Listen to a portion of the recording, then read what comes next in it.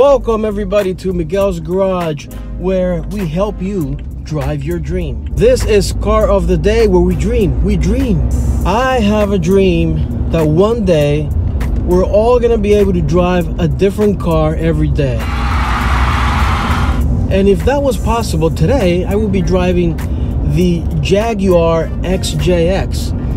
This is a pretty interesting car, and it has some challenges coming into production right off the bat.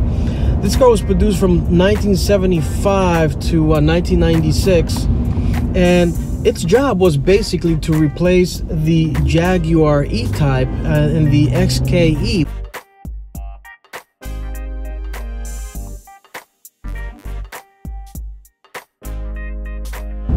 So as I said, this car was produced from 1975 to 1996, and it actually sold over 115,000 units, which is a lot. I mean, for the time frame, the time period, and the type of car that they were making. Now, this car initially came equipped with a 5.3 liter overhead valve V12, and it produced 285 horsepower with a top speed of 149 miles per hour, and it got you to 60 pretty quick with a time of about 7.3 seconds, which is, for the time being, pretty good. At £30,000 it would be just fine, but at 40,000 it's starting to play games with the big boys. And they don't come much bigger or better than this big Brit Bruiser.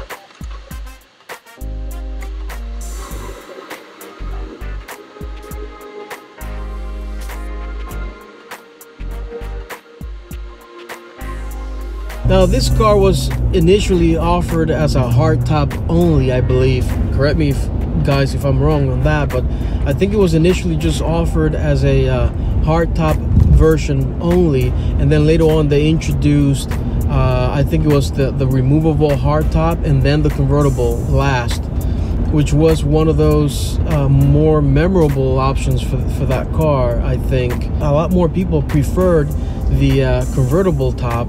And I know that a lot of people actually have very fond memories of these cars, and wanting to have a car like this with a V12. Now later on they also offered, I think it was towards the end of the production, they offered a V6 engine. I think it was a 3.6 inline V6.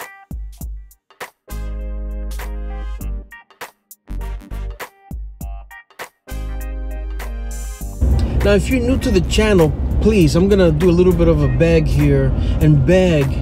I'm on my knees. I'm not on my knees, but I just think that I'm on my knees.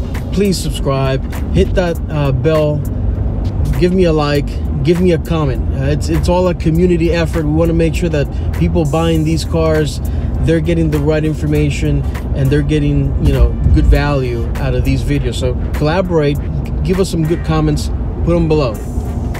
Now, these cars were not cheap. Brand new, these cars were about $62,000. I mean, this is in 40 years ago. So this is these cars were not cheap. And today, you can find these cars for anywhere $6,000 to $12,000, depending on the condition, obviously. But I believe these cars are actually going to start appreciating a little bit more in the near future. So thank you for watching, thank you for listening. I'll see you tomorrow again with another car of the day.